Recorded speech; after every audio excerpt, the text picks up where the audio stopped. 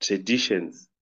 For instance, what we were talking about just recently about the statue that was inaugurated within the city. Values and also beliefs within people.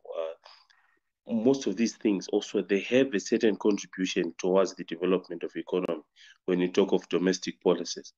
But in a nutshell, I believe when we look at the economic sanctions within Zimbabwe, they contribute to 15%. I would say 15 on my own personal perspective, 15% in terms of economic sabotage.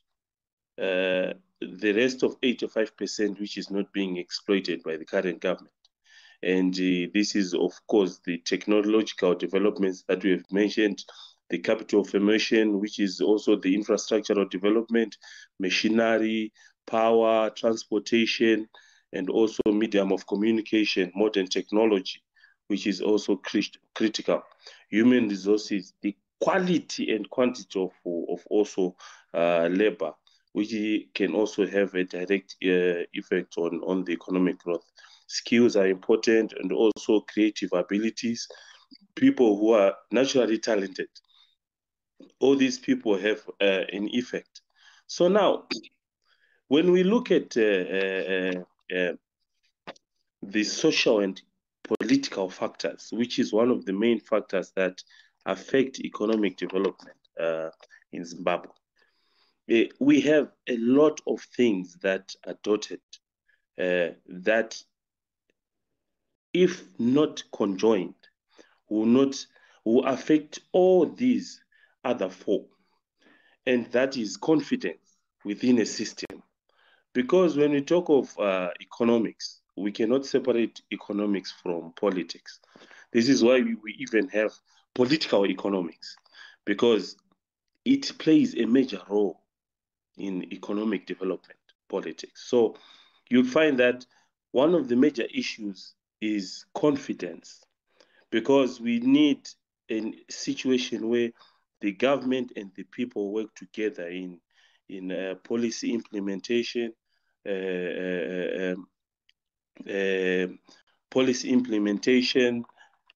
job creation, of course, participation in the formation of all various policies in major is also a major effect on economic growth.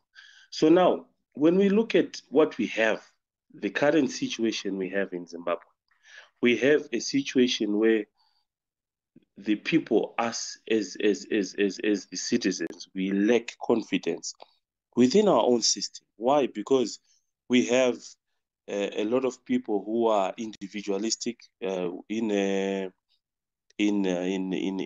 political power, in political positions. We have people who do not serve people, and we have leaders that do not serve people's interests.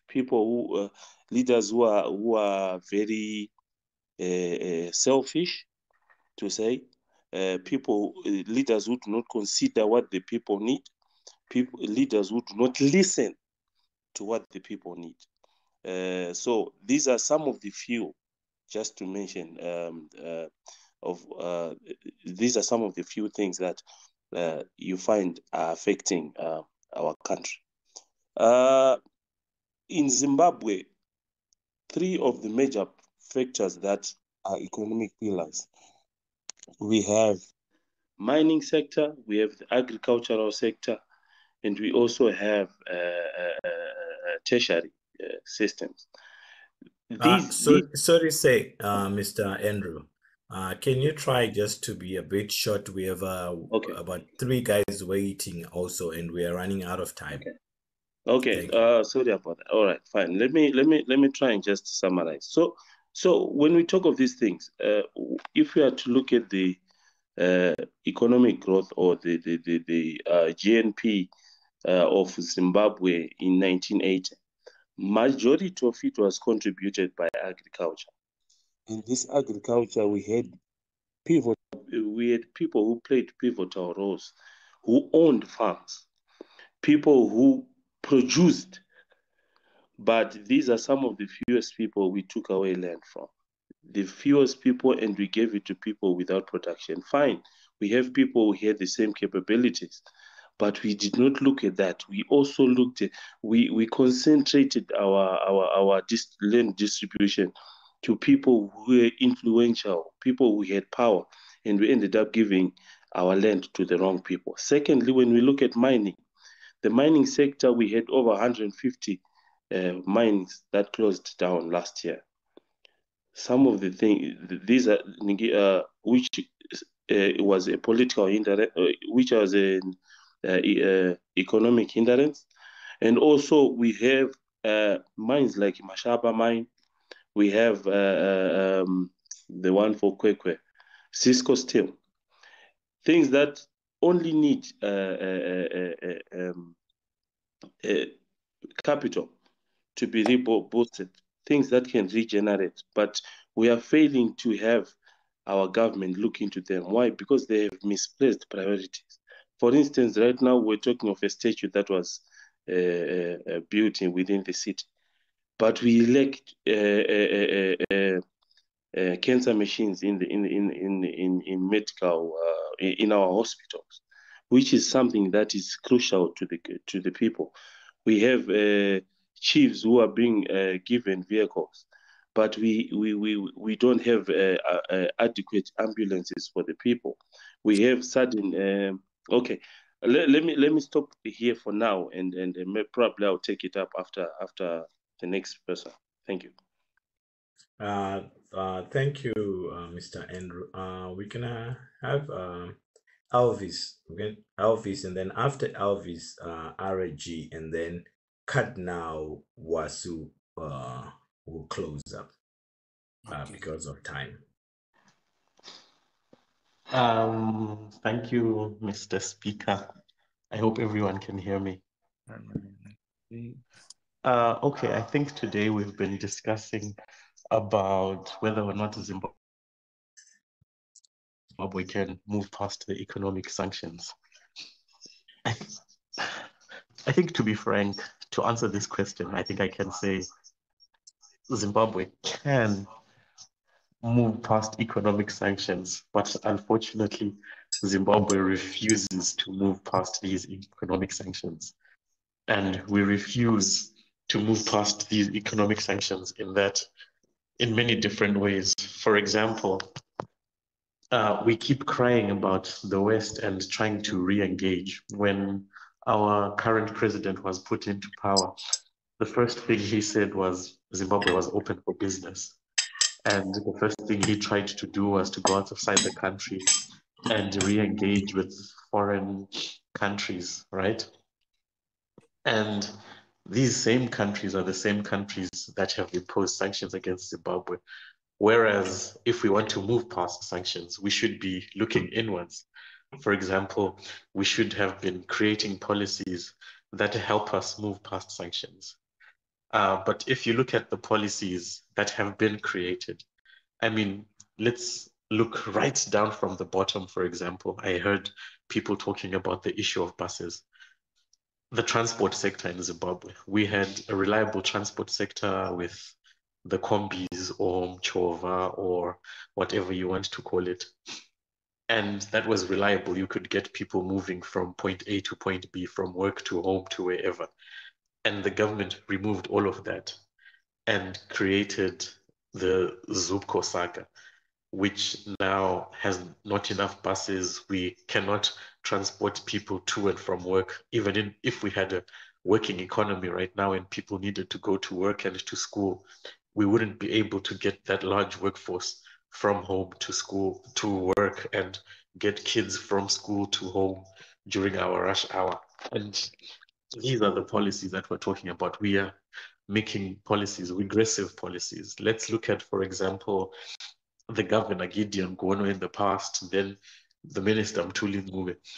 You have different people, different faces, but they are all making the same mistakes and expecting different results.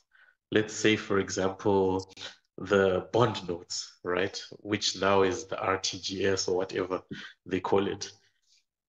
it's the same people trying the same things that have been proved not to work, but then we are still going on and using those and hoping that they're going to make changes and that this time they're going to work.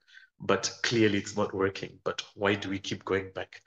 Let's look at the agriculture. Zimbabwe was one of the biggest producers of agriculture. We used to produce for most of the world.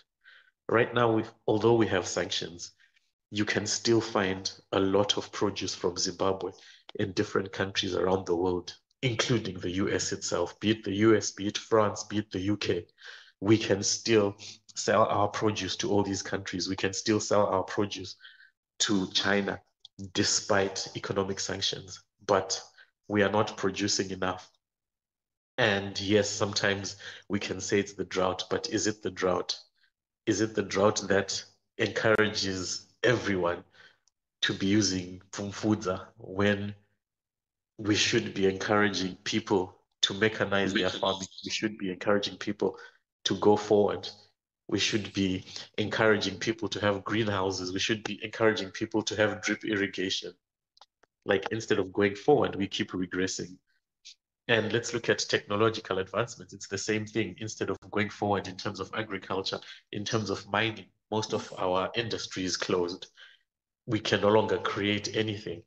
We used to produce a lot of buses. During the Smith era, they were under sanctions. They used to produce buses, which they used to sell around Africa. And even now, all these industries, Willowvale, Mazda, they have all closed. We should be producing our own things, but instead we're importing. And if our import bill is always higher than our export bill, then how are we going to move past the sanctions? We have the capability of doing all of these things, but like I said, we refuse to move back to sanctions. We prefer to hide behind that straw of, oh, we have sanctions, so we can't do this. We have sanctions, but so we can't do this, right? So are we willing to make the changes? Are we willing to move past it? Or do we keep using it as an excuse for bad governments? Do we keep using it as an excuse for corruption? Do we keep using it as an excuse for poor healthcare? Do we keep using it as an excuse for poor policies? I mean, even in terms of education, if we are to move past sanctions, for example, by now we have to get to a point where we need to rethink our whole curriculum, our whole education system.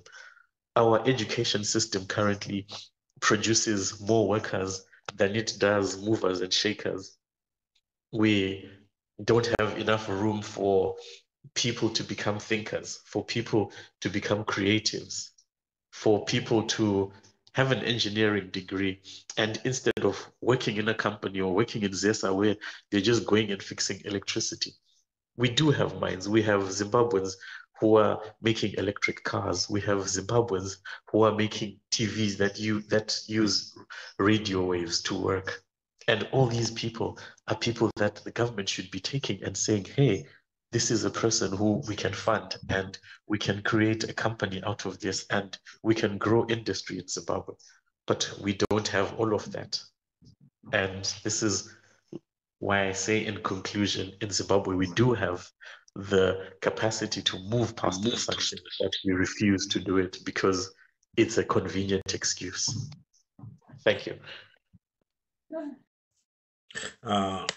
Thank you, Mr. Elvis. Like I said, we are running out of time.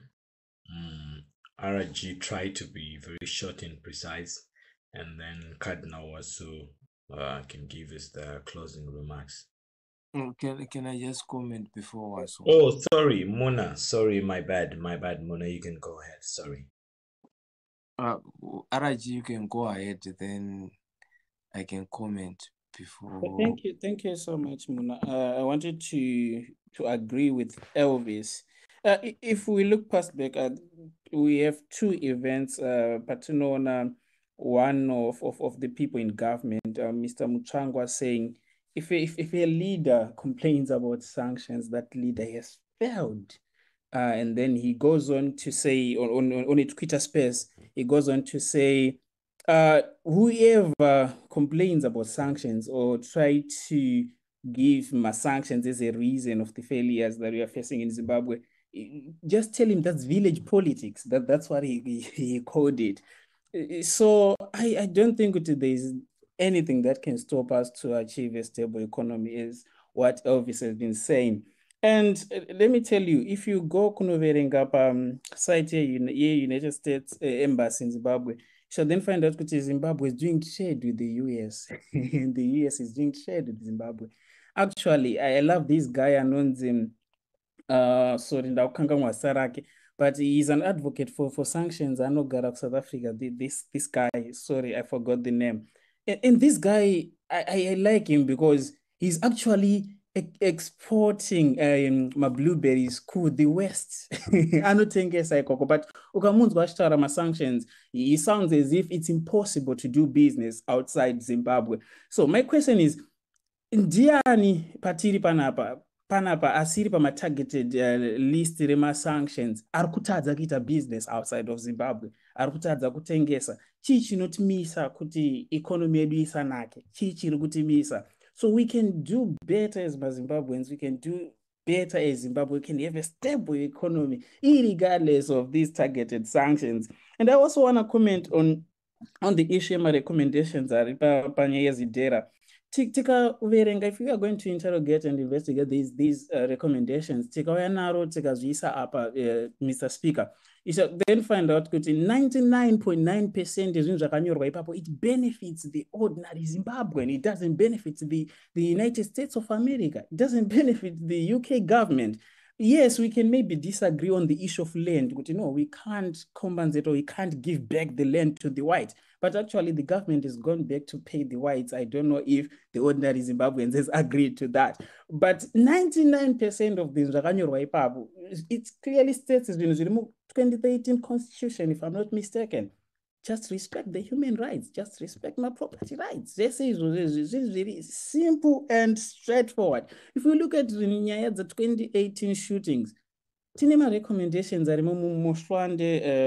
findings, if I'm not mistaken. The government has done nothing.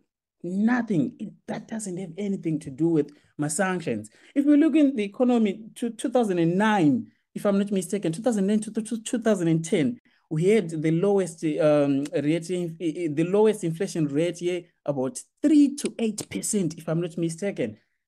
Where were sanctions during that time? Inflation by but until it comes, we are over, I don't know, maybe over 300, over 300%, maybe, I don't know. Where were sanctions by it, guys? Where were sanctions? Chingo pachakaenda pa dollar for 2.90 cents. But 2022, chingo chiri pa $2. Where were sanctions? So we can't continue crying about sanctions. We can't continue giving sanctions as an excuse for us to achieve a stable economy as Zimbabwe. No. As I close my submissions, I think whosoever is going to give an excuse panya issue ma sanctions, I think that's village politics. We should not dwell on that. Thank you, Mr. Speaker. The suspicions are very, very, very. I am saying, let us recognize the niche of the problem. Muchishona ndiri kuti ngatitarise pane dambudziko rekuZimbabwe chairo. Let us not be political. Let us not try to defend ourselves. The niche of the problem, misgovernance, policy inconsistency, Zimbabwe. Yes, sanctions are there, but we do have a lot of countries that have, Russia is under sanctions, Cuba is under sanctions, Iran is under sanctions, but they're doing better than Zimbabwe. Why is Zimbabwe 40 years? It's been why is it we are not doing well? There's something that we're missing, as a country. So we are supposed to address that as a country. I think let us be patriotic to the nation. I think if we as a country will become patriotic to the nation and not to the politicians, then we can go a step further,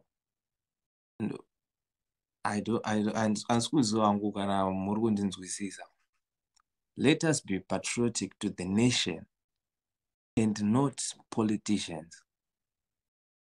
These politicians come and go, but the nation as Zimbabwe will always be there. So let us be patriotic to the Zimbabwean nation and not politicians. Well, some of these policies are ones when let's look east.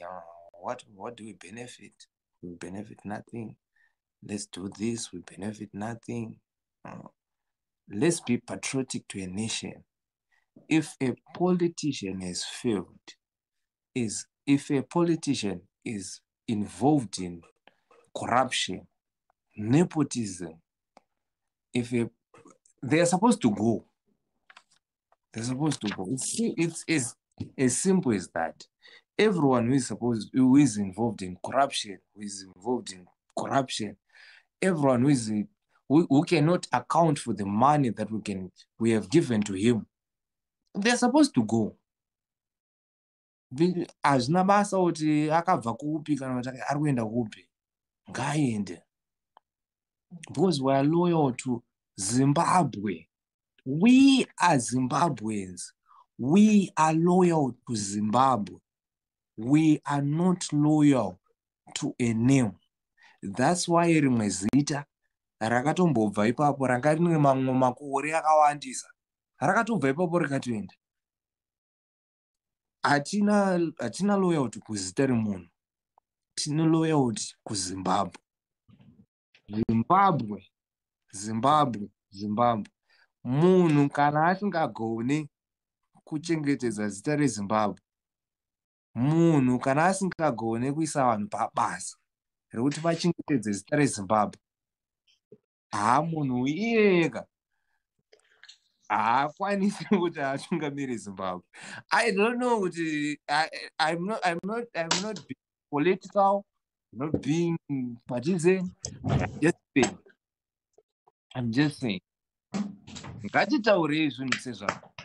Dambudziko rakatanga ameno kuma 1980s kunana ISAP. These people were there. ISAP was implemented. ISAP was very clear instruction. It is so. Vanhu vakaba mari pakati kwa nepotism, pakati kwa corruption. That was kuma 90s. We are in 2021. Vanhu vanga vari involved in ISAP vachiripo izvezvezvo 20 years after. What are they doing? Vari ku NRZ yakahwina iyoyi inonzi yameno, I don't know. Munashe, to remind you, time. I'm sorry, but time. Okay, thank you very much. But I'm just saying, be loyal to Zimbabwe. Don't be loyal to people. Don't be loyal to names. Don't be loyal to individuals. Be loyal to the nation of Zimbabwe. We are supposed to move as Zimbabwe. Thank you very much. The peace.